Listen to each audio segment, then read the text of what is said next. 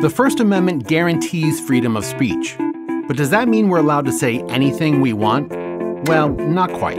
The limits on free speech come from the basic principle that you're not allowed to harm others to get what you want.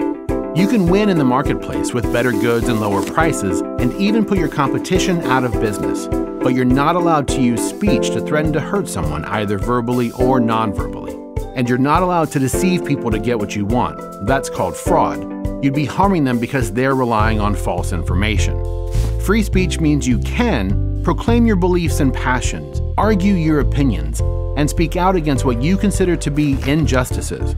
As long as you don't defame or abuse people, or advocate the immediate use of force, or intentionally misrepresent the truth to people, you have the freedom to share whatever is on your mind.